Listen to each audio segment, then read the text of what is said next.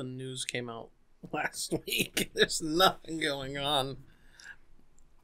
No, EA tried to rebrand loot boxes as surprise mechanics. Well, it was just in that hearing, right? So it's not really rebranding. It's what they're trying to disguise them as. That's exactly what they're trying to do. They're trying to rebrand them as... I don't know. See, my thing is, don't they already have a name in that game? I guess they are. I guess they are trying to change the overall name. Dude, I'm looking. Surprise. I completely see this. Surprise mechanics. I completely fucking see this as them attempting to, rebrand. See, I don't think, and the gambling around them as like surprise mechanics, which makes me think, should we just call casinos surprise palaces? You go in, you give money, you get a surprise. Exactly. You know what the surprise is? We take your fucking money and keep it. Get the fuck out, loser. Surprise! You're broke. I love it. It's when she says it in the video. I seriously, all I could think of was like a 6-year-old. It was like, it was the most, aren't you so special kind of moment. That she just even had that look on her face like a 6-year-old who's clever, thinks they're clever. If I was from Alabama, mechanics. If I was from Alabama, I would look at her and say, oh, bless your soul. Bless your heart. Bless your soul. Because it's like, really? I was dying. It was so great. And the senator's just like, what the fuck did she just say? Like, really? Did she really? How you guys doing today? We're the Ungodly Geeks. We're going to start off by bitching about EA. Yes. Which is something we do very well. My name is Joe. I'm Luke. And today we're bringing you surprise mechanics. You give us money and you get a surprise. What's the surprise? We take your fucking money. I just don't. It's amazing to me that her position exists in the first place. But yeah, like, really? Did they give? Was that her title as like chief? Oh fuck! I don't even remember. It's one of these things that's 100% corporate speak for you. Got to bullshit the government. Yeah, that's exactly what it is. Like, it's like VP of engineering and software liaisons, or I don't remember now. No, liaison wasn't in there, but it's a bunch of just corporate mumbo jumbo that basically says you're distract the government. You're the bullshitter. You know, like kind of how senior bullshit officer. There you go. Kind of like how Sarah Huckabee Sanders was the bullshit officer for Donald Trump for a year and a half, and was the most honest and transparent press secretary we've ever had. And I'm like, She wasn't press secretary. Yeah, she was press secretary. Is that her title? Mm-hmm. I thought the press secretary was the one who stood at the podium and took all the shit. She was the one that did that, yeah. Did she do that? Yeah, she replaced Sean Spicer. You remember Sean Spicer? Kelly, who was it again we were talking about? What do you mean who was it again we were talking about? How high are you? Woman. Sarah. Okay, Sarah yes, Sanders, yes. Yeah. I'm thinking, in my head, I pictured Kellyanne Conway instead. I realized, Sarah. And then I was thinking, no, Kellyanne Conway does do that job, Joe. Forgetting whose name you had said. Yeah, that's how I am. I want to remind you guys that approximately 15 seconds was what it took for Luke to forget what we were talking about. I don't even think it was 15 seconds. You said someone else's name and your fucking name was gone. I know. I gave you some leeway here to make you... but yeah, it was just like, what? And I didn't even see the video. I just saw that 6-second clip of her standing there saying, surprise mechanics. Like legitimately, someone, like, I would stand up and just applaud. Yeah. That attempt. Because that twist. It's one of those things, it's like, that's so amazing that you're trying that. You're so... You know what? Everyone was like, it takes courage to remove the headphone jack on Apple products. No, it took courage to stand up in front of fucking Congress and say to them, it's not gambling, it's surprise mechanics. Like, comparing it to Kinder eggs. No! Comparing it to fucking... no, you know what? If I exchange money for a Kinder egg, I might be getting a cheap, shitty toy, but I'm also getting tasty chocolate. If I give you money for an item in the game, what am I getting? Especially after buying the original product. Right, yeah. You don't buy a Kinder Egg and then buy a $30 add-on. Yeah, it's not like I buy a Kinder Egg. It's not like I have to buy the candy store before I can pay for the Kinder Egg, right? Yeah. Like that's or you what don't it buy is. the chocolate shell. Yeah. And then buy the like you're not sitting there buying the chocolate shell and then buying the toy separately. Mm-hmm. You know, that's not how it works at all. So no, it's not like buying a Kinder Egg. Okay, just get the fuck out of here with that shit. So yeah, I had to rant about that. On top of everything, even more than like you could almost like she wanted to compare it to those random blind bag toys, like the ones I bought for a little while were the Halo Spartan armors. Right, yeah, where you get like and it's like yes, but there's a very big difference from not knowing which physical product you might get out of a set versus not knowing which digital product you're going to get out of your manipulated chances. Like that goes back to the comparison I just made. Whereas when you have those toys, you're not buying the bag and then the toy. Yeah, no, and I'm not. But I'm talking about just the simple difference between a physical item in your hand versus just something. But like digital. I said, that goes back to that thing where you have to in order to make the microtransactions in the first place that are gambling. Yeah, you have to pay an admission fee, right? Not even casinos charge you an admission fee. I think. I don't think the Horseshoe does. Well, I think it's Jack's now. And we went to... I could be completely wrong. Maybe some don't. We went to... Back in, like, a couple years back, I went to a casino with some people from work. And I don't remember which one we went to, but they didn't charge us. Just ID'd. Well, they ID'd Jewel. But, you know, whatever. The rest of us got in no problem. So, yeah, no, there was no cover fee to go into the casino, right? Because they're already going to take our money from us. That's the plan. That's why usually some of them give you free drinks, at least in Vegas. Yeah. We're not in Vegas. No. We were in, like, Southwest Indiana. So, you know, I mean, I don't know. I just fucking found it hilarious. It didn't even make me angry. I just found it so funny. Yeah, like it's one of those things. Maybe that's their plan. Is like, we're going to be as stupid as fucking possible. I mean, Americans do love stupid shit. Then look at the people we make famous. We can like get away with it. Like it'll make it less egregious. Yeah. We didn't just fucking take a dump all over the senator's floor. I mean, they might as well have though. You know? Yeah. Except they're giving him puppy dog eyes. Oh my god. It's like when you first bring a puppy home and it pisses on the carpet, you can't be too mad at it because it's a puppy and you're still teaching it. That's essentially what she was there. Yeah. She was being the puppy. Like, I don't know, man. It's like, it's just, oh my god. Anyway, let's move on. What I love is that was to the UN Council. Yeah. And the guy had to ask her the question like 3 times because she couldn't understand him. See, it was just the setup to the whole clip made me go, oh no.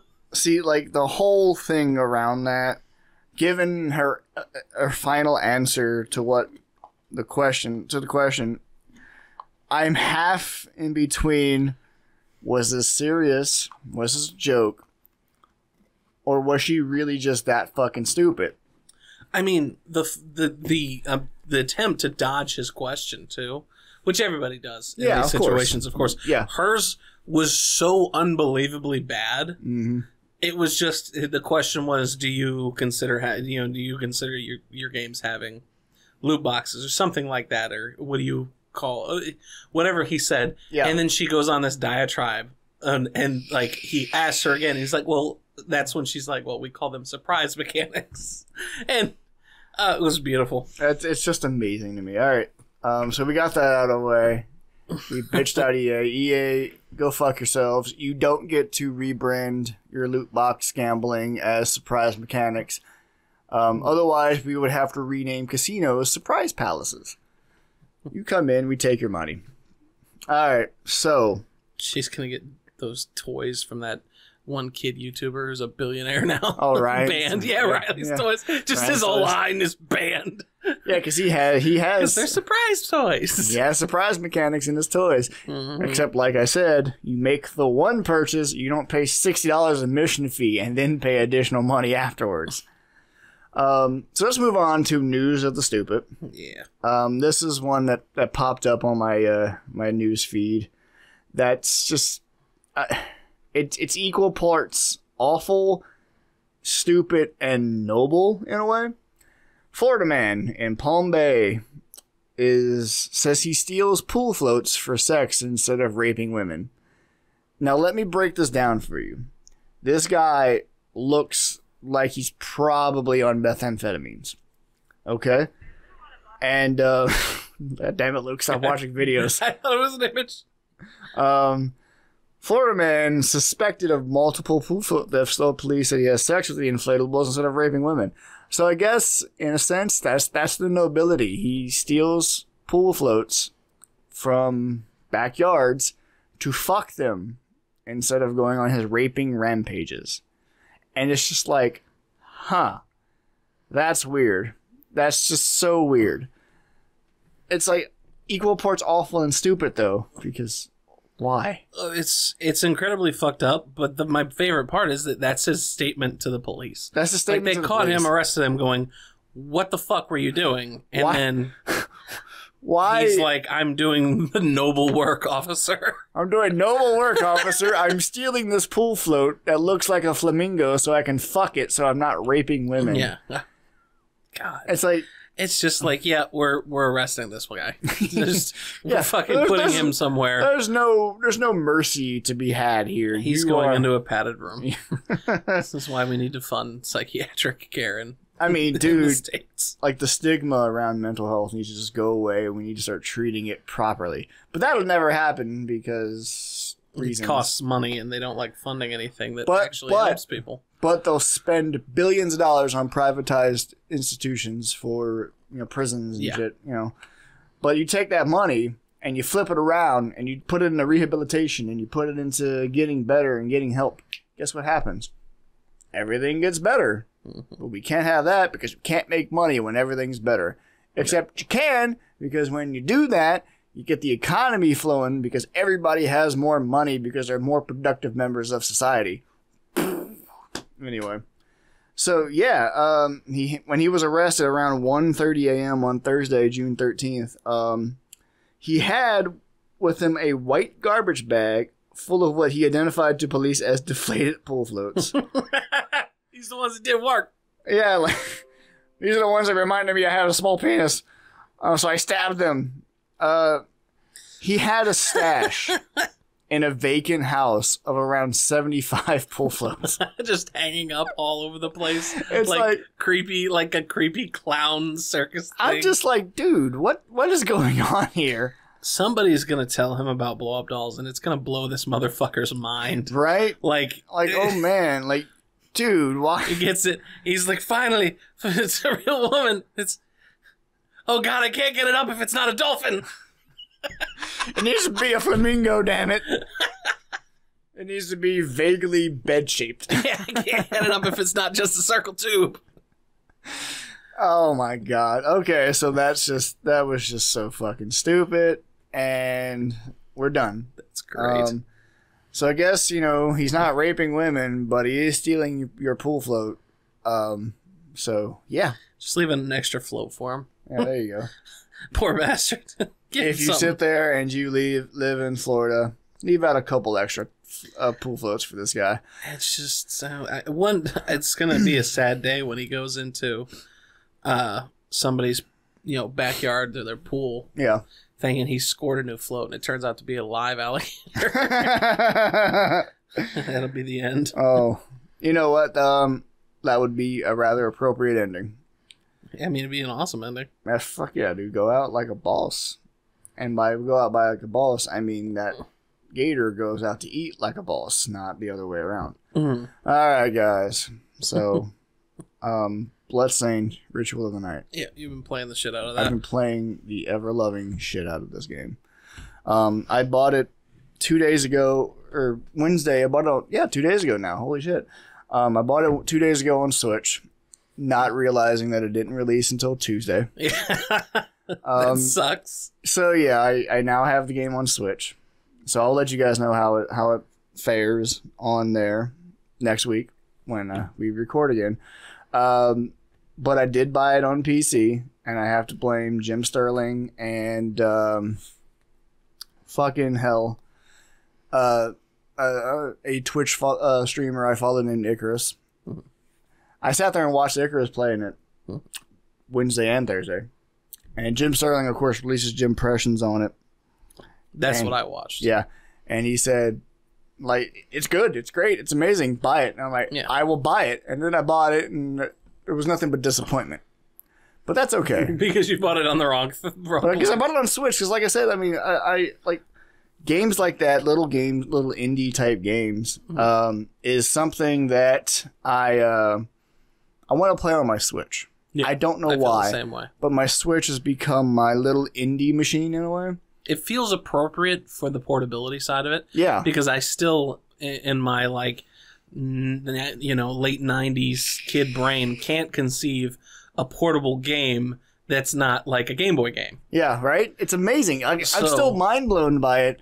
Like, I got that with the Vita, and that's why I loved the Vita so much. And I will always sing the praises of the Vita, but that's basically what the Vita was, you know? It was a step between, like, PS1 and PS2 in a way. Yeah. It was it was powerful enough as a mobile platform for PS2 that we got HD remasters of PS2 games for the fucking system, right? Yeah.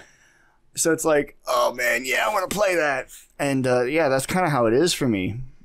So yeah, I buy these games on Switch so I can play them, like, you know, go downtown or go out to eat or go sit at like work or something and just, oh yeah, this is awesome.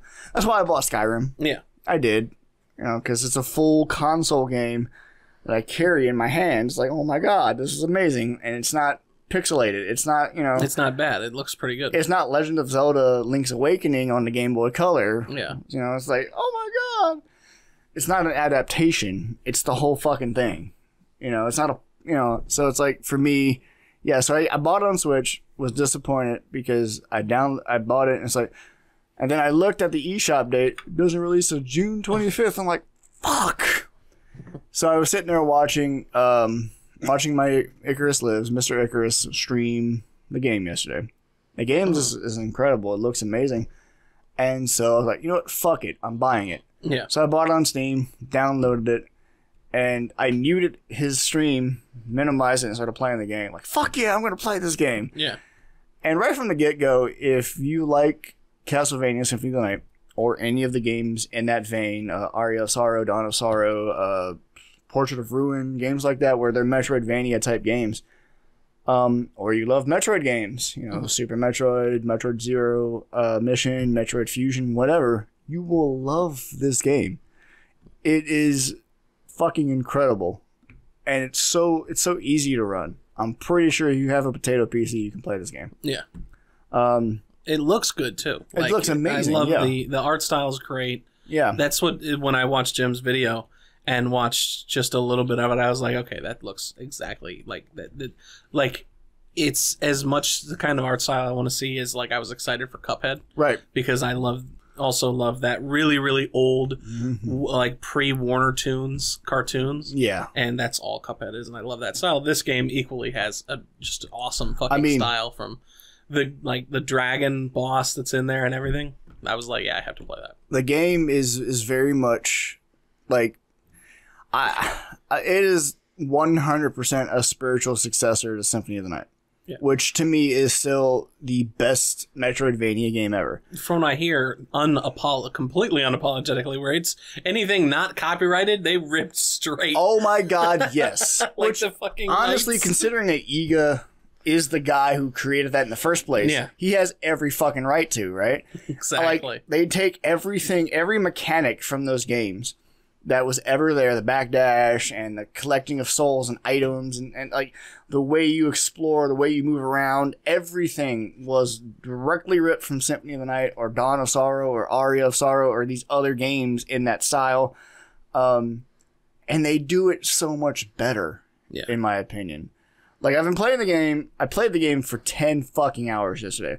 I haven't done that with a game since, like, fuck, man, since Doom 2016 dropped. Yeah.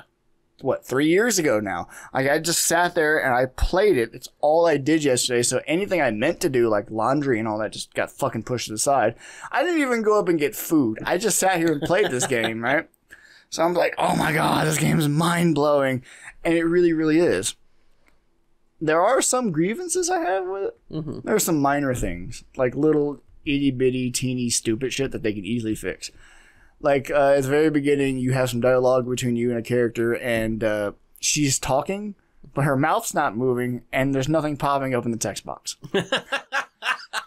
So, like, that was like, oh, that's goofy. Yeah. There's some clipping issues, which clipping is difficult to fix, so I'm not even really going to complain about that. Yeah. There's a lot of physics, though, that I enjoy. Like, her hair and the scarf she wears moves as she runs. And it's like, oh, that's cool. That's where the clipping issues come into play, though, because sometimes her hair will just fucking clip right through her body. It's something where, like, especially anime-style games. Yeah. You just kind of, you look at the clipping and it's like just... when you have 15-foot-long hair, there's nothing 15-foot-long hair, or your sword is 18 feet long and, like, yeah, is, you know, like, halfway through your body when it's resting, and it's like, all right, it's a fucking anime game, I guess I gotta deal with this shit. Thankfully, there's none of that part. There's none of that stupid nothing shit. Nothing that egregious. It's just, when you have, like, because you can customize the look of Miriam. Miriam is, of course, your main character. And Miriam is what's called a shard bearer. And what that means is she's this child where she had this crystal infused to her body that I'm still not sure what it does yet. Makes her a PC. Makes her strong. Yeah, makes her a PC player character. And when she was imbued with the shard, it put her into a coma for 10 years. Nobody knew why, but whatever. It basically gives her the power to absorb demon powers.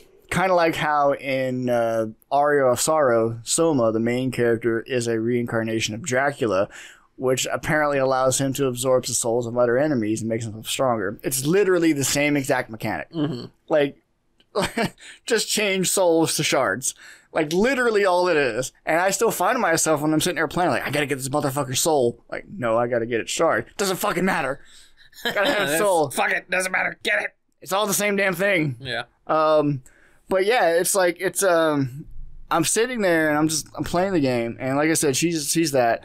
And there comes to a point where you come across an enemy that in this case is an NPC instead, and you can customize your look. So you can have like different hairstyles, different colors to your outfit, different eye colors and shit like that. You can change a lot of things about the character. Mm-hmm. And like, so you can have like really long anime hair if you want really long anime hair. We got to find, but you got to find like magazines throughout the thing that have different hairstyles to level your barber up. That's great. Yeah, so it's not like everything's unlocked from the get go. You got to find this shit, and so you level up your barber. Like, you literally can level up the barber. He's got to get better. Hair's more. Another magazine. Learn better. Minor spoiler, some of the dialogue between him, he says, I have to go through 666 hairstyles before I can break the curse.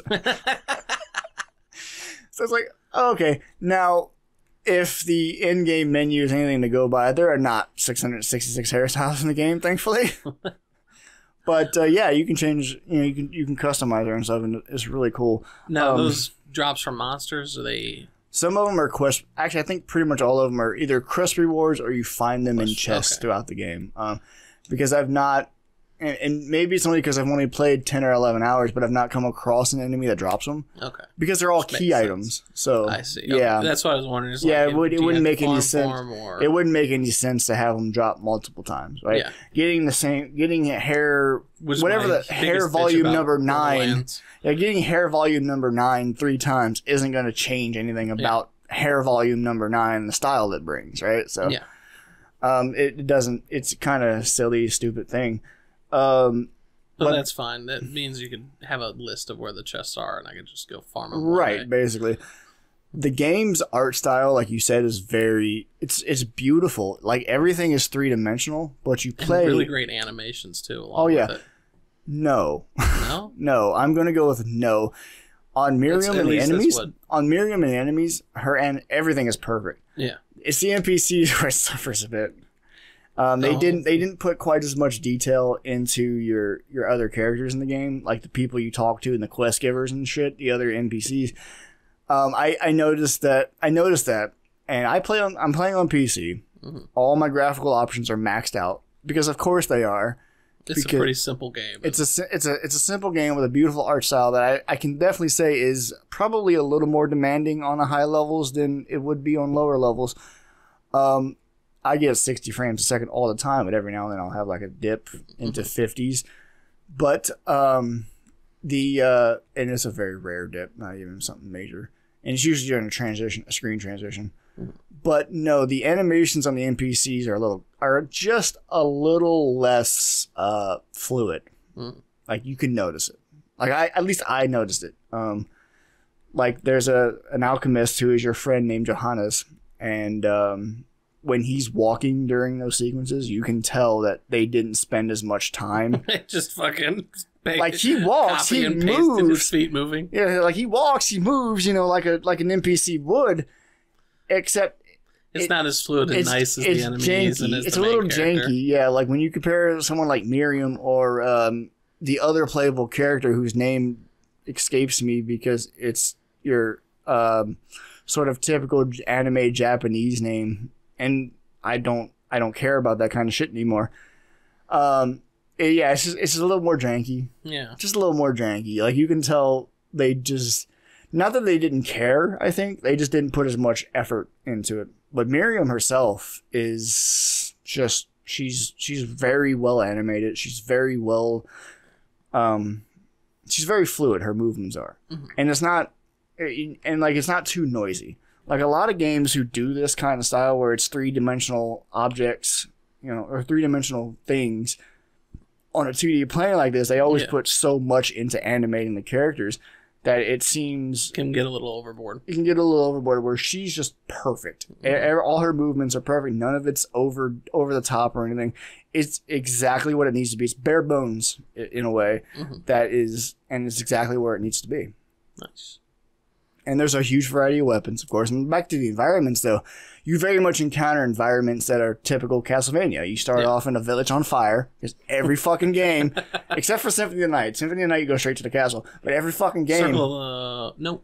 The Circle of the Moon, you go straight to the castle, too. Yeah, that's what I thought. But yeah, like that's very typical. Like, you look at Rondo of Blood with the Richter and on the PC Engine, I think is what it was, and the Sega something in Japan or whatever. You started in a fucking village on fire. Yeah. Even Castlevania, the first of the 3D Xbox 360 games. Yeah. Castlevania Circle of the Moon. Lament of Innocence started in a village on fire. Fucking Lord of Shadow started in a village on fire. That's what I was trying to think of. The sequel. Yeah, they all did. And so it's one of those things where it's like, it's very, very Castlevania. And then you go into a castle. Then you go into a castle, and everything's nice and ornate and fancy.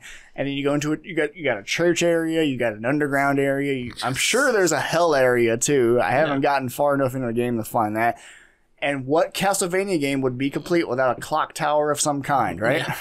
Go to the clock tower. So, I mean... Find the double jump. So, in stuff like this, it's all... Actually, you already have the double jump by the time you get to the clock tower. Okay, well, whatever. Yeah, right? There's fucking definitely a double jump, and there's definitely a clock tower. But it's one of those things where it's very much... Like, you know what to expect from the environments, but that does not hurt the game at all. It's not a detriment in any way. It still look good. They're so beautiful. Everything's colorful and bright. The textures are sharp and clean. It's like it's everything I've ever wanted from a Castlevania game. If I'm being perfectly honest with you, like it is the game. There are tons of enemies, tons of enemy varieties, and they're all very generic names, but they all have pretty cool designs. Like there's a fucking knight with a lion's head that you fight that has this really, really cool ornate armor. He has this big ass sword with runes on it. It looks fucking. It really does look cool. And that's the one, if you're a swordsman like me, because I'm just a sucker for swords. I don't know what it is about them. They were never actually used in battle anytime. It's like, I love swords. So I've been farming him for the sword expertise shard, which increases the attack speed and attack strength of swords. Because that's what I do. And of course, if you're a weeb, there are katanas. There are great swords, great axes, which count as great swords, because there's no great axe designation. Tons of weapons. You got guns, and there's like, You can find different types of ammunition, of course, like fire ammo, armor-piercing ammo, shield-breaking ammo, normal ammo, soft point, hollow point, stuff like that. Yeah. And then you got the infinite bullets for when you run out of ammo, which do like dick for damage, but whatever, it's cool. You can do a gun run if you want to. There are accessories that you can equip that does change their appearance. Yeah. Like helms and masks and necklaces and shit. You see them pop. Well, I don't know about necklaces, but you see them pop up on her head. Yeah. So, like, for the longest time, I was running around with a fucking Fallout 4 ventilator on my face and a dancing mask with a goddamn helm on that just sat on top of my head, like a dope bowler hat and a fucking beret and shit like that. Like, it's a lot of really cool shit in the game. Yeah. I wish the armor changed their appearance, too. But it doesn't. But it doesn't, no. But, like, you always see her default, like, corset type armor and her little skirt, which is fine. Sexy gal, check standard out. Yeah, pretty much. Not that that's negative either, though. That's actually fantastic, and it fits the aesthetic really well. And that's another thing. Like, nothing. She's not overly sexualized, which is awesome. Like, I love that. Like, I hate it when things are just sexy for the sake of being sexy. She's definitely not overly sexualized, but there are some enemies that are. Like, there's a bunny chick you find. She has giant tits and they flop. Like, all the fucking time. They're just bouncing when she's just... we have to put in the titty physics. She has the standard, like, anime tits, right? They're just overly big for no good reason. And she hops everywhere and she kicks you. And as she's doing all this, you're just distracted by her bouncing tits. In fact, the very first boss in the game is a giant tentacle monster with big-ass tits. And they bounce. Yes, if you're wondering, if you're perverted out there, they bounce. Of course. The game is still fantastic though. Like none of that sits there and hurts any of it. Like I said, I actually rather enjoy that she's a female protagonist who isn't overly sexualized. You know, like Bayonetta is overly sexualized. I think that doesn't mean that Bayonetta is a bad game or a bad mascot or a bad character. She is overly sexualized. Well, that was the point, right? Yeah. But still, it doesn't. I mean. I don't know. I don't know what point I was making there, but she's overly sexualized. Yeah, Bayonetta is overly sexualized for that it fits into the plot. Right. That's a huge point of it.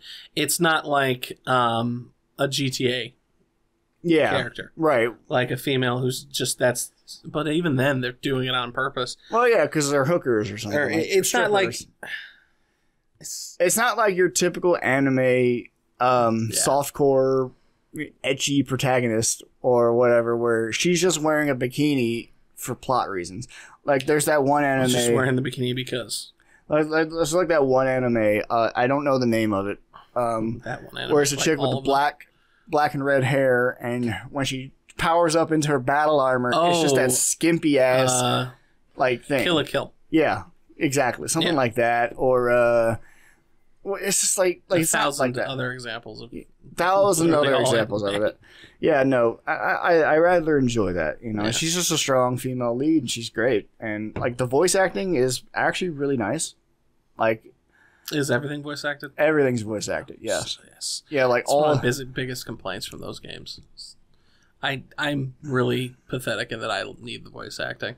It's not like Fallout 4 though, so I don't know what to take from that. But everything is voice acted, but it's like The Witcher, how you can just like, oh, I don't want to hear you talk. I can just hit the button and skip the text. Like, it's fine. Or if you're someone like me who can read way faster than they can speak and take everything in, you just hit the A button and get through all of it. But I have to turn subtitles off because of that, because I find myself reading it and then getting way far ahead of the actual conversation. So in a lot of games, I will turn subtitles off unless it's like Red Dead, where there are times that you can't actually hear the person because of whatever's going around. So you have to read the subtitles. That's why I turned the music off in Skyrim. There's fucking I did that in Skyrim too. But like in randomly, there's just a fucking bird cawing next to you as you're trying to listen to some fucking dialogue. I had that happen. So goddamn annoying. I had that fucking happen in The Witcher 3. Yeah. I'm sitting there talking with somebody. Or there's a waterfall. Yeah. And it's just, they still go on with their conversation, even though all you hear is, what did it? You hear, It's like you're talking to Shy Ronnie. Paid, right? It's like you're talking to Shy Ronnie in that fucking Lonely Island music video. Yes. It's just because all you can hear is or it's like fuck the you. Waterfall, the bird. Yeah, no, everything is voice acted. I've not come across any bit of dialogue that isn't. The voice acting is very well done. I don't have an issue with anybody's accents or anything. Like, it's all nice. Kind of like it takes me back to the whole criticism for Breath of the Wild, how Zelda in her English voice sounds like a Renaissance fair English. It sounded like they were trying for that too. That was the issue for me. Yeah, because if it had seemed like it was just it just felt like they were pushing it. I don't know. It was just. Which for me, with how over the top it was, I actually really enjoyed it. For the comedy factor, it was like it was legitimately over the top, like trying to act too hard. I accept it. I liked it because of that one stupid feature, like that one stupid aspect of it. Yeah. Whereas in this game, everything's voice acted, nothing feels forced. You know, at least nothing I've found so far feels off or forced. Like everyone's accent is English because this takes place in England and a fictional England in like 1659. I don't even know. I don't care. Something. Yeah.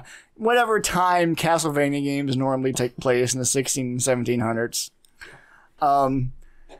It's a good game. There are a lot of funny moments. Like there's a moment where you have to rescue a villager by giving him what's called a waystone, which if you've ever played like Symphony of the Night, it's like a library card to teleport you back. Yeah. It's like a shit. I think in Baldur's Gate, they were just called return potions or scrolls of return scrolls and things like that. Right. Every RPG. Or like how in Diablo 3 it's called Town Portal. Yeah. Some shit like that. Right. You have to give him one of those. He goes back to the village. He says something along the lines of, makes a statement about her fashion. Yeah. And she's like, oh yeah, it's all the rage from Paris. Oh, Paris? I've never been to Spain. No, you big dummy. It's really like there's a lot of little fun things like that in there. It's just goofy shit. And there's a lot of references to other things too. Mm-hmm. Tons and tons of. It's peppered with references, but none of them are in your face, which is what I like about it. Like you got to sit there and look and think about it. Or it's like a side item that has no purpose. Like a side item. You showed the Game Grumps heads. Like if you sit there right now and you look up this game on Steam, you go to this game's guides, you can find a guide called Cheat Codes for the Name Menu or something like that. Mm-hmm. Well, it's not really cheat codes so much. It's like these are Easter eggs that the game's put in where, like how with Symphony of the Night, if you put a certain name in, you could play as Richter, or how in Zelda games, like the aforementioned Link's Awakening, if you put your name in as Zelda in all caps, you get the menu music changes to a more upbeat samba-like style. Or how in the original Legend of Zelda, if you put your name in as Zelda, you started the second quest. Mm-hmm. Stuff like that, where it's just a little Easter eggy shit. Which did not help that Link's name is Zelda. Yeah, right? But that was also 30 years ago when the debate started to begin with, so it didn't matter. Not debate, just people being wrong. Well, I mean, the fact that it's called The Legend of Zelda and the main character is Link, you know, like... Zelda's such a great guy. But, like, the way it goes is you put there are names you can put in when you're starting a save file. It'll allow you to start with certain items and stuff, and two of those names are for Game Grumps. Yeah. You literally get Aaron's cartoon face in the game as well as Danny's cartoon face in the game. And the description of them reads something along the lines of a mask for whatever. Completely pointless. Yeah. Actually, I think I can pull it up still. So they're actual wearable items where you just look. Yeah. Do they animate at all? No, it's just they're not animated. See, that would blow me away, but that'd be a bit much of a. Yeah, no. It would be a little too much to sit there and do that. Like, there's no reason to animate those items though. So, but like as far as references go, that's one of the reasons I like indie games. Yeah, where games will reference other games very, very subtly, and usually you have to go and pick and find and whatever. Or like a DLC, like with Rage 2, the BFG is DLC. Right. There's also a isn't it free DLC too? I think it was pre-order bonus. Oh, it wasn't technically free. But either way, there's a mountain really early in the game I found that was like, Doom Guy Mountain or Doom Mountain, Mount Doom, something like that. It was a Doom reference. Yeah. Too, and those are in different games, but in indie games they'll put in like legit like, hey, here's a character from another game. Yeah. Or here's an item representing that character. Like complete, because they just ask. It's not like a big company that, you know, would be afraid to ask these people to use something. Yeah. Or wouldn't, because they wouldn't want to pay royalties. Indie games like, hey, can we use your? Yeah, sure, no problem. You can fucking put my character in your game as a hidden character. Going back to the customization story, the options and all that, the character that does that is an enemy in the game. It's called a Killer Barber. And it's literally just a crazy, full-suited barber with scissors that attacks and tries to kill you. Like, that's what it does. He is a Sweeney Todd reference. It's almost, now that you say that he uses scissors, it's almost less Sweeney Todd and almost Edward Scissorhands. His name is literally Todd, though. Oh, okay. So his name is Todd. His name is literally Todd, and he basically tells a story. The name's Todd. The only way my curse will be lifted is if I barber my way through 666 different hairstyles. But he sits there and he tells a story while you're talking to him. Like, I'm cursed. I don't want this curse. You know, I don't want to be this. This is not who I am. And she's like, well, why don't you take the scissors off? Like, if I could do that, I wouldn't be cursed. But they're like, when you're sitting there and you're reading through or you're listening to the conversation, whatever you prefer to do, it's very much Sweeney Todd vibes. Yeah. I mean, his name is literally Todd. And he's a demon barber. He's a demon barber. So it's like... So do you have to beat him and then he gives you... Oh, so he's not an enemy. No. I mean... He's just an NPC. He's an enemy that is an NPC, is basically what it is. Like, it uses the same model and everything as the enemy. Oh, so there's enemies that you have to fight that are like him as well. Yeah, like he is the Killer Barber enemy, but as an NPC. Oh, okay. Like, that's literally what he is. And there's just a lot of little things like that. Like, it'd be funny if they killed you and they just shave your head real quick.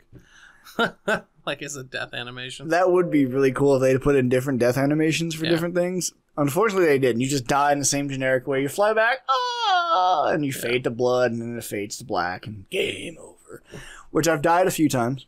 Like, there's an area in the upper clock tower, or well, it's not really a clock tower. It's more like the name basically says it's a living machine. Yeah. So. Oh, so it's gonna be clockwork monsters or just steampunkish? Oh. I don't know how to describe it. Okay, well, it's definitely way in the future. Yeah. For the time period, but it's not clockwork and it's not steampunk. Yeah. It's a library. And it's literally called like the living machine, I think is what the name of it translates to, because it's not in English. It's really weird. It's a really cool area though. I'm not downing it. But like there's rooms where it has like you know how spikes are just a staple in these kinds of games. Yeah. Instead of spikes, it has like saw blades or something, grinders. I'm not sure how to describe them, but they're just metal that rotates. Yeah. And there's a room where it's on the ceiling all across the entire room, and then there's gaps where there are more of these. And it's like you have like 17 pixels that jump. Like you have to make very low jumps. And if you don't, you die. Yeah. Like you don't die, but you take a shitload of damage and then die. And of course, in this room, they threw enemies that hit you and knock you into it. And I think in this room in particular I'm thinking of, they even have the little fucking heads. The Medusa heads? Except they're Dullahud. I don't know how to pronounce it. Dulhan? No, Dullahud. Dulla something. There's a knight that you fight. Dulhan or something like that. Dulla something, yeah. It's a ghost knight thing where the head's separate from the body. Except the knight you fight does not have the head separate from his body. It just doesn't have a head. Exactly. Yeah. Because it's like there's no head floating around it like you would in other... Well, like when you meet it in other games, it always has a head floating around. It's because its head is over somewhere else getting a beat, turning things to stone and getting in everybody's way. Yeah. Doing 13 points of fucking damage while I have 800 and some odd. So it's just pitted damage. Just to pink you off a ledge. Just to pink you off a ledge, yeah. Yeah, it turns you to stone, and you fall into the fucking thing. So you take like 10% of your health from stone being turned to stone, and you take 10% of your health from being hit by spikes all at the same time. I was like, fuck. Actually, I'm not sure what the percentage is, but I think it's like 8.25% was what I calculated it out back in Symphony of the Night days. Yeah. But yeah, and like there's a lot of environments like that. The movement is really cool. There's a demon that you fight, and this is minor spoilery, but nothing major, because you probably, I don't know, if you've seen any gameplay footage or anything like that, you probably already know it's coming. There's a demon that you fight that travels along beams of light. That it sits there and jets out. And it's really fucking cool. So that's how you get through little ledges. Like you see, like as you're exploring, you go through the castle, you find those ledges that you should be able to slide through, but they're elevated. So you can't slide through them because you can't get up there. So you sit there, you get this ability, and you just bounce through it, like just on a beam of light. Ah, okay. It's like it's a movement, it's almost like their version of the Metroid Ball. Yeah, it's a movement thing that is just really fucking cool. Movement mechanic, because you sit there and you push your right stick or your mouse, and while you're holding your middle button, if you're playing on PC with a mouse and keyboard, and she just holds her hand out, and from her hand a blue beam of light pops out like a laser, and then you just point it wherever you need to, and then you let it go. She just shoots through, and it's like, oh, it's so stupidly basic, but still really fucking cool, and a really creative solution to getting through tight spaces like that. Yeah, because of course she does have a slide dash, because that's been a staple in the game for a little while. Yeah, and that I don't know where that actually comes from anymore, because I'm probably like the middle GPA game, I think, was where sliding first came into play, because I don't remember that. Pardon me, in Circle of the Moon. I know Richter could do that in Symphony of the Night, but it's obviously one of those games did it. I know, because I remember sliding under things you couldn't just walk through. Yeah, but I have no idea which one. Yeah, but it was definitely a GBA game. Yeah, like I said, I know Richter could do it in Symphony of the Night, but you never needed it to move. Like, you never needed it to move through anything. So, because, like, with Alucard, he moves through shit with, like, turning into a bat or turning into mist and shit like that. Yeah. Whereas with Richter, he couldn't do those things, so he just didn't get access to those areas. Yeah. But yeah, like, there's a lot of really cool little things like that. Yeah. Like I said, there's tons of variety in weapons. There's, like I said, I'm a sword guy. And you get a fucking lightsaber in this game. Like, it's... So the weapons, are they like an RPG style, they just get better and better as you go along, you find new ones, or do they run out? Okay, they don't break or anything like that? No, they do not break. There's no durability system. There is a crafting system, though.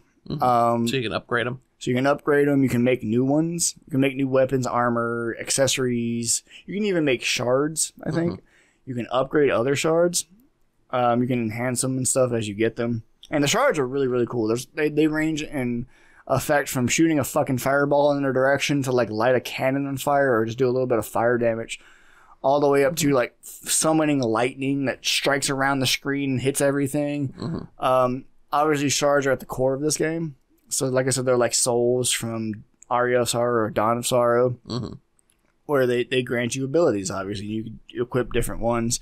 And, of course, you got, like, skill shards, you got passive shards, you've got active, you got manipulative, stuff like that. So you do have ones that you have to activate and use and stuff. Okay, I was wondering, because a lot of the gameplay I watched was stuff where they had the shard that's just a sword that swings out and attacks enemies for you. Yeah, that is your familiar, and that's called Bloodbringer. And that has its own familiars have their own category. Oh, okay. So that's not that's not what the shards. The shards are like like with character ability. Oh, so they're kind of like the cards from Circle of the Moon. Lots of different. More like a combination of souls from the GBA games, like I said, Dawn of Sorrow and stuff, and the key items from Symphony of the Night. Like with Symphony of the Night, I remember Symphony of the Night. They had key items. The Souls, I didn't play that one. Yeah, so I had no base reference. When I say, like, just go back it's the same thing. Play that game and then play this one, it's the exact same mechanic, like 100% exact same mechanic. Like You know, you sit there, you kill an enemy, it turns to whatever color soul it is when it release, or shard it is when it releases the shard. It flies out and into Miriam. And it's the exact same thing in Dawn of Sorrow and all that. You kill an enemy, the soul flies out, boom, into you. Yeah. And it's a really cool little thing. But there are a lot of different ones. Like, you can summon bats and shit to attack things. You can, there's an ability that turns you into a bunny chick when you press the button. So you want to be a bunny chick hopping around and kicking shit, you can do that. There you go. That's an option for you. And obviously, like I said, there are skill shards, like the double jump shard. There's a shortcut wheel that you can get. I'll let you like have different sets of equipment for different uses. Like, I have a set of equipment for standard running around killing shit, and then I have a second set of equipment for hunting things. Like, if I want to get a specific soul, or I want a shard, or I want to get a specific item, I switch to that equipment and it boosts my luck and all that. Oh, okay, yeah. There's also, later in the thing, and this is also a mild spoiler, but not something major, there's a library that you can go to where you can check out books. And these books give you, as long as you have the book in your inventory, you go and check out one at a time, permanent buffs to stats. Nice. So, like, you can sit there and you can get, like, a permanent boost of luck by 5. Something like that. Really helpful for hunting down things. And then, like, the crafting system, back to that. You can, like, make potions, and you can also make food items. So, like, you want some rice balls or some macaroni and cheese or pizza, like, you can have the ability to make those things. Are those just health boosts? They're health potions. They act as health potions. That's, yeah. But so you just carry a ton of food just to... Yeah, kind of like in Skyrim. Yeah. Like how you sit there and eat 13 cheese wheels in the middle of a fight because you're dying. Like wall chicken. Yeah. It's always been a staple. A wall chicken. Yeah. Which, by the way, there are tons of breakable walls. Most of the time you find, like, health potion, or, like, health ups, or MP ups, or ammo ups.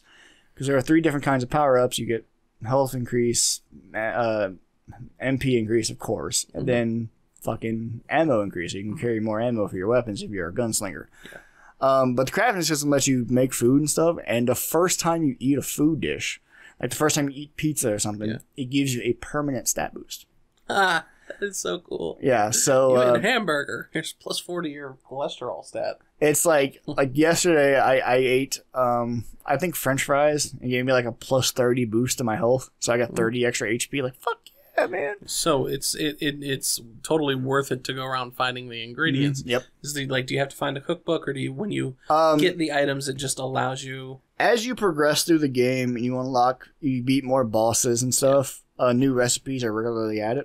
Okay, yeah. You can also find recipes throughout the game in chests, in walls, and maybe as quest rewards too. Yeah. I've not delved too deeply into the quest rewards yet. I've done a bunch of quests, but I've not. I can't recall if I found one that gives a recipe. Yeah. But yes, you do find, like, as you go on, more stuff gets added. And same thing with all the crafting, like with armor and the weapons and all that. The further you go into the game, the deeper you get into the castle, the more new weapons you unlock that you can craft. And they always tell you exactly what you need. Like, oh, thank God. Like, you might be looking at a piece of armor, and it'll tell you need a sinister skull, a dragon scale, and something like, I don't know, strange leather. Mm-hmm.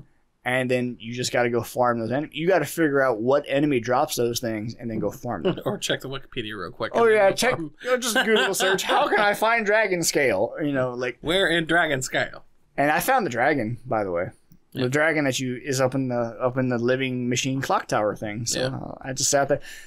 So level system, is it XP based? Yeah. You level. I mean, it's Symphony of the Night. Yeah. Except. The areas you just should not go, like there are definitely areas you should not go. And very quickly realize, I can't. I should not be here. Very early on in the game, when you're entering the castle, you have a choice to either enter the castle or you can go down below the castle. Yeah, and you can go down below the castle and be fine, but you drop into the underground waterways, which you can't at this point dive. Which I don't know how that works yet. I haven't gotten far enough to do it. Mm-hmm. But there's this like undead bonefish thing that does like 60, 70 damage to you. Like anywhere from 50 to 70 damage to you, depending on how much you grind it. Yeah. And you don't want to fuck with it. Like I killed it. I managed to kill it with fucking something. I don't even remember what. But yeah, you can't go any further. Yeah. But you can definitely die if you wander into a wrong area. There are definitely sequence breaking is something you can do. It's very much something you can do. So like, you know, gives you that open world Metroidvania feel. Until you get to you can't jump high enough to get to this ledge. Right. So you need to go find the fucking double jump or whatever. Or like you can't open this door because you don't have a key to it. Type shit. Yeah.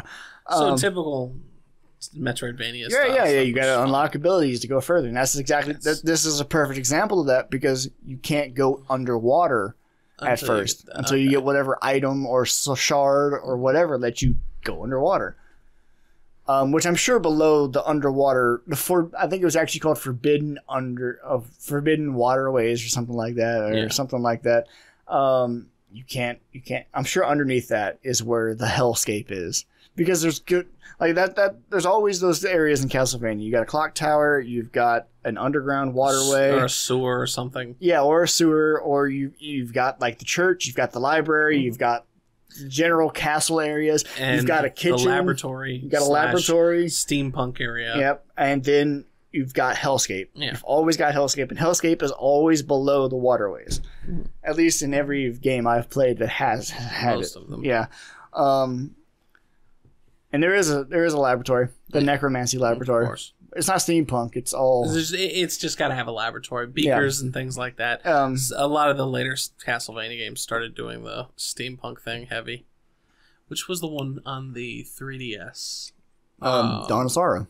Dawn of Sorrow. Yeah. Well, no, there was a 3DS. There was no one. There wasn't a mainline Metroidvania Castlevania that I can think of that was on 3DS, but Dawn of Sorrow was on Nintendo DS. And then the only one that I can think of off the top of my head right now that was on 3DS was the Lord of Shadow no, it came connection out after game. That. It was one of the last Castlevania games, I think. I remember owning it, and I can't remember. I thought I let you borrow it. It wasn't. Nope, the only thing wasn't that... Metroidvania. It was Lords of Shadow, Mirror of Fate. Oh, maybe it was. Oh, okay, yeah, it was. But it was actually good. I don't know. I never played it. I bought it for my dad, I think, but I never played it. It was released on my birthday 6 years ago. It was not. It was much more straightforward than Metroidvania. The funny thing is, it has a 4.7 on IGN, but a 72 on Metacritic, and 91% of Google users like the game. Yeah. So something was fucked up there. And a lot of like I said, I'm not surprised that the reviewers didn't like it. Yeah. Because they were looking. And fans that were looking for that classic Metroidvania probably would be a bit disappointed too. It's straightforward. It was very much the classic Castlevania gameplay. Yeah, it was less. It was not. It was all linear and it was actually really well done from what I remember. It was. I enjoyed the hell out of it, even for being a linear game. Yeah. It did it well. I mean, and you can get away with a game like that as long as it's good. At least I'm thinking I remember it doing it well. Right. I liked playing as Alucard and stuff like that, too. Oh, no, you're thinking of Dawn of Sorrow, then. Shit, is that the one I'm thinking of? Mm-hmm. There was an unlockable mode in Dawn of Sorrow where you could play Maybe I didn't play as Alucard. I think you play as a vampire. No, that's... You're thinking Order... Yeah, Dawn of Sorrow was the only one. Or Order of Ecclesia. I don't remember then. That was on DS as well. I just remember. Which that game was also fantastic, and this game borrowed a lot from that too, with the strong female protagonist and the tattoos and just the general badassery.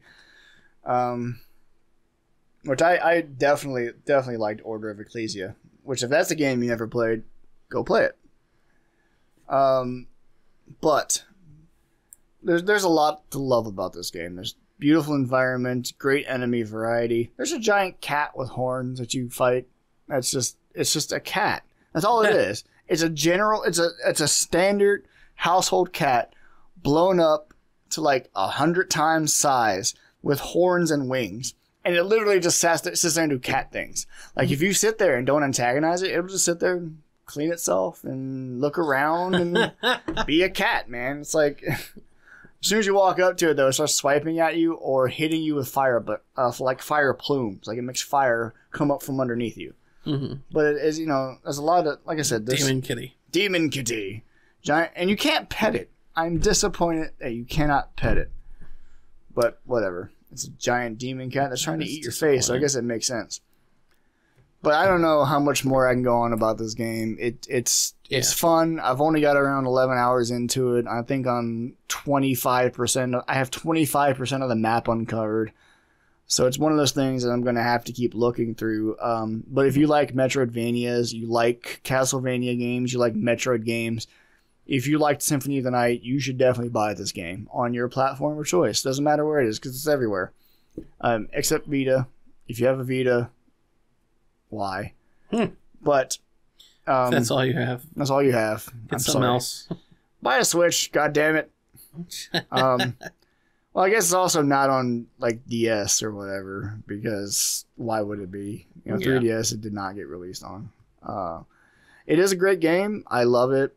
I've considered streaming it, but at this point I'm too far into the game to start streaming it. So whatever. The game is great. I have nothing more to really say about it. I have nothing but praise for it so far. Oh, some more of the minor issues actually I do have. The aforementioned twin dragon boss that you talked about.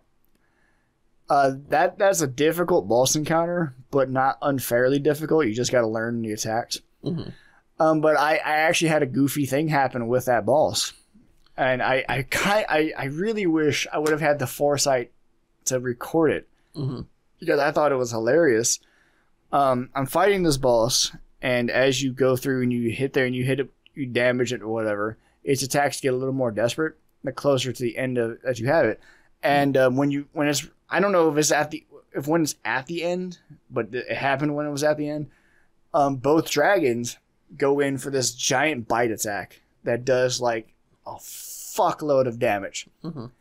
And I got trapped between them. They were hitting me, and I managed to pause the game, get into the menu with 8 health left. And I sat there, used my high potions to replenish like almost all of my health. And when I came back, they were still hitting me, but I wasn't taking damage. And then I clipped through the bottom of the platform I was standing on and popped on, because the tower you fight them on is just a circular tower that you run up. And the way they do that is really cool because the perspective just changes and you can see like the tower moving in the background as you go up. And I just fell down to the platform beneath. I'm like, I don't think that was supposed to happen, but I'm not complaining because I'm not dead. And so I start running off to the left-hand side of the screen because that's how you were going up the tower. And I come across them and I discover they're not fully modeled. The dragons? The dragons are not fully modeled. Like ends at the neck. Like there's just like, well, no, they're like, if they were, say, the size of a house cat, they were like 3 or 4 feet long. But beyond their head and their claws, at the very beginning that you see normally during the boss fight, there's just nothing but a body. It's just a potato. It's just like a snake. That's all that's left.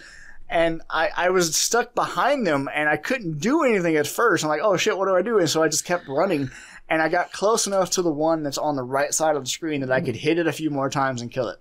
And then get in between, get up to where you were supposed to be. Yeah. That sucks. That's awesome.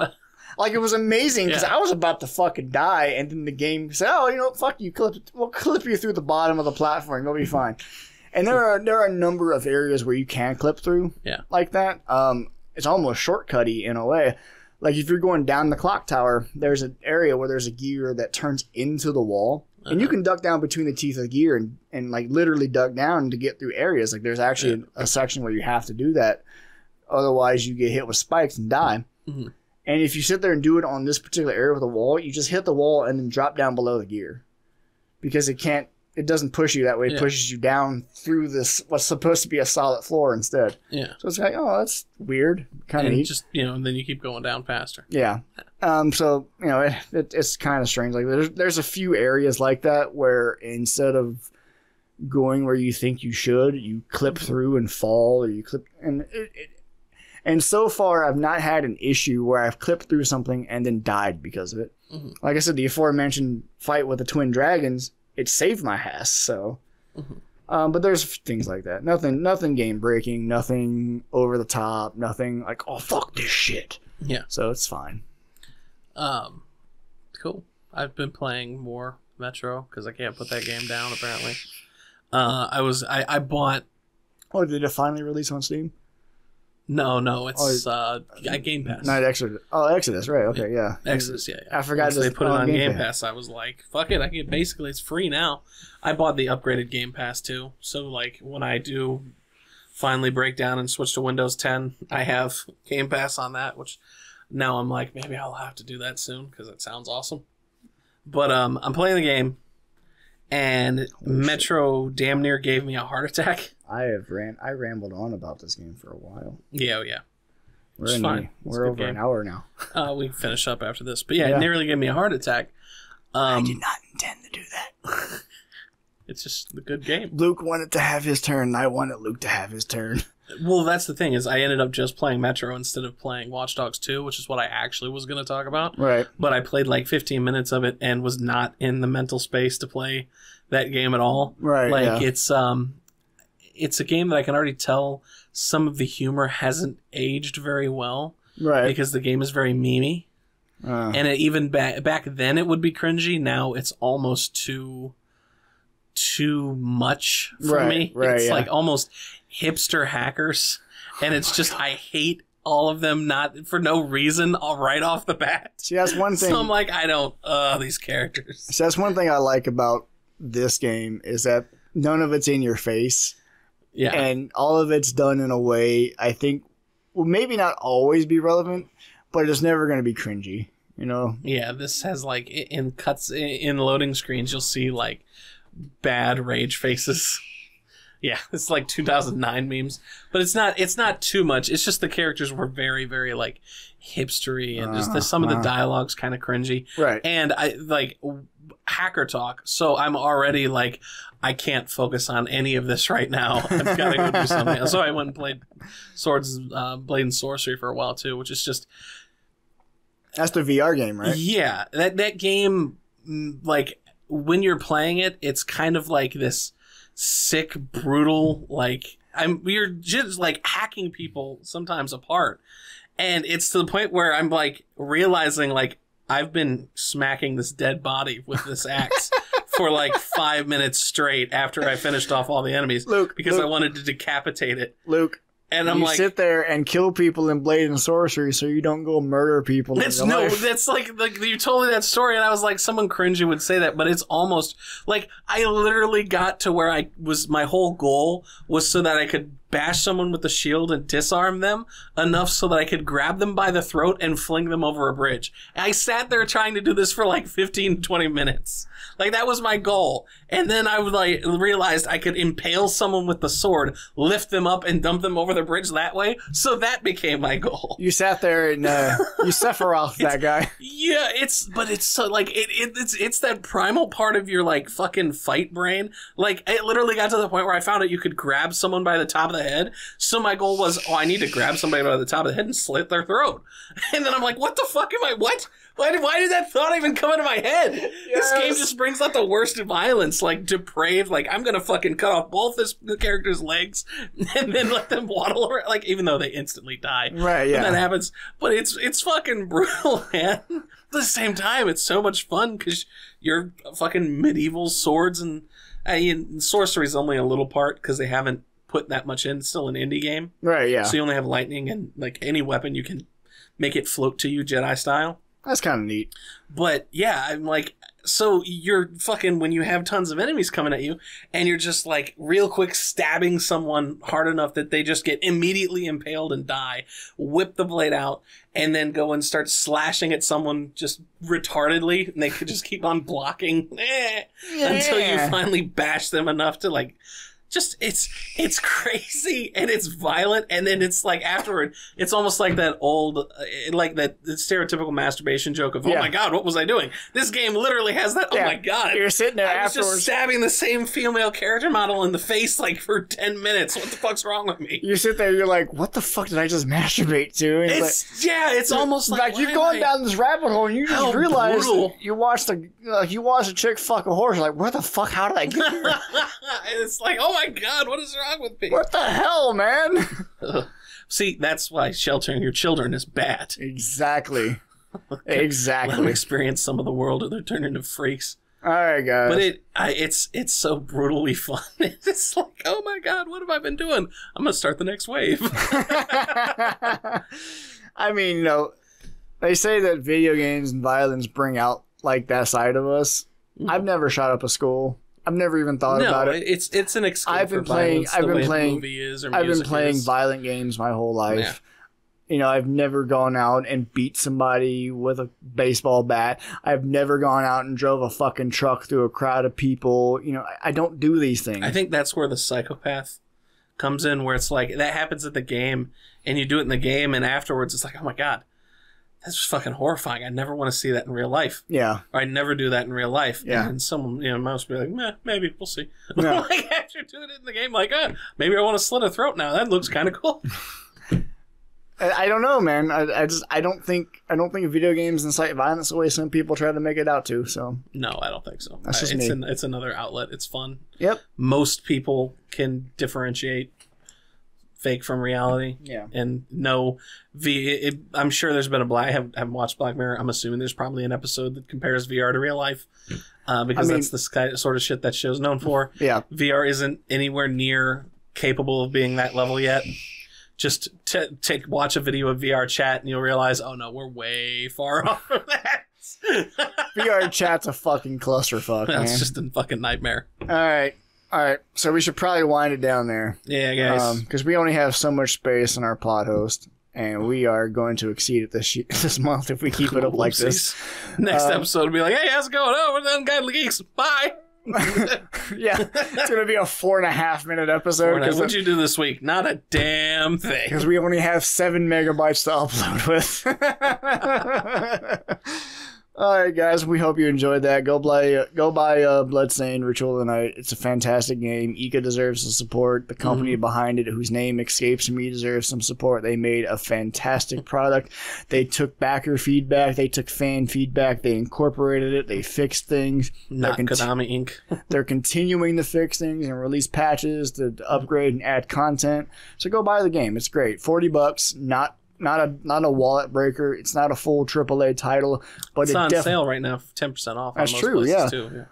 Until the 28th, I believe. So you've got 7 more days from the day of this recording, because we recorded on Friday. So go buy it. It's a fucking fantastic game. I can't sing its praises enough. It's the new Hollow Knight, for you, yeah. But actually really fucking good. Because Hollow Knight's great, but Hollow Knight's overly difficult for some people. But yeah, I love this game. This isn't that perfect, right? This is not. Yeah, its difficulty curve is perfect. It's exactly perfect. Like, it's not too difficult, but it's not too easy. You know, it's right there in that comfortable middle ground. Right on. So yeah, go grab it. It's great. For the Ungodly Geeks, I was Joe. I was Luke. You guys have a good day. Online, guys. Oh yeah. Let's not forget that. Patreon, Twitter. Go give us money. Yep. We need it. We're broke. Rate us on iTunes, whatever it is. I think it's too late for that. I can still rate us. Like, we've been doing this for 2 fucking years now, so. Hey, next episode's episode 100. We should probably actually come up with something for that. That'll be our 4-minute episode. Okay, we do have over 100 episodes. Yeah. But I get what you're saying. By the numbers. All right, guys. Bye. Bye. Fuck EA and your surprise mechanics, you pieces of fucking shit. Twats.